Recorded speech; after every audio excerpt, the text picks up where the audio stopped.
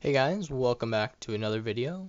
This is the 18th video in my Python programming series, and today we're going to be talking about something called a try and except block of code. So just like we talked about the if, else, and elif block of code, and like we talked about the for loop, which is a block of code, and like functions, which are blocks of code, we're going to be talking about the try and except. So in Python, we use try and except as our keywords. In other languages, you may have heard of try and catch statements. This is the same thing except in Python instead of catch we use except. Okay, so let's talk about what a try and except statement is. Sometimes in Python you want to do an operation or you want to try something, but you don't know if it's really going to work or not. There's some different variables that may come in.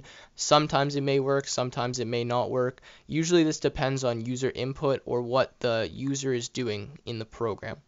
So a good example of this is maybe if we're validating a form. So we'll do an example here. We'll say text is equal to input, like this, and then we'll say username.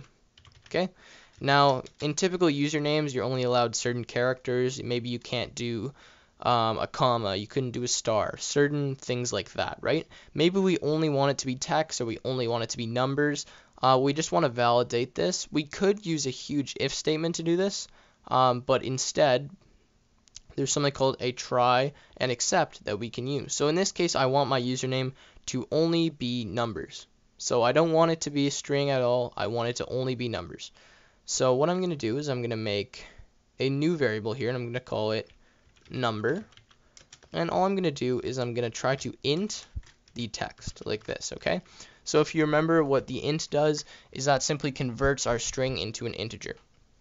And then I'm going to print that to the screen. So I'm going to print number to the screen. Now, what happens right here is if I try to type in a word like this, you see we get an error. It says there's an invalid literal for int with base 10. Now, you don't have to understand what this error is. Pretty much all this means is that we can't convert hello into a number because there is really no number there. How does it know what number to make that into, right? So in this case, we would use a try and except block. Because if the user types in something that's invalid, well, we want them to type in something else. We don't want the program to crash like it just did there. So here I'm going to put a try, like this, followed by a colon, and then I'm going to indent these two blocks right here. So that means we're going to try this block of code. Okay, and then underneath here, I'm going to type except, just like that, followed by a colon. Now, there is a more advanced way to do this. We can accept a specific type of error, but I'm not going to talk about that in this video. This is just a very basic try and except block.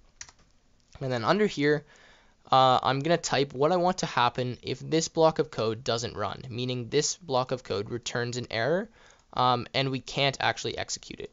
So in this case, I'm just going to do, I'll just print to the screen, invalid username, because remember, we're only going to have our username contain numbers. Alright, so now if I run the program, and I try to type in something that is not a string, so that is not a number, like this, it'll just say invalid username, rather than crashing the program, which is what happened before. And if I do try to type in something that is valid, so maybe I type 1, 2, 3, 4, it just gives me that username back, right? So it works like that. So that's pretty much how the try and except works. Again, this is a very basic example, and that's what I try to do in my videos, just give you the basics, and then you can try to apply it to some projects you're doing, and some more advanced things. So again, what happens is it tries this block of code. If that block of code doesn't run or an error happens, instead of simply crashing the program and giving us that red message, it's going to go to this except block, and it's going to do whatever's in here. Now in this except block, again, we could ask them to type in a new username, we could display another message, we could maybe close the program on them. We could do whatever we want to do in this except block, and it's extremely useful. So yeah, that's pretty much how the try and except works.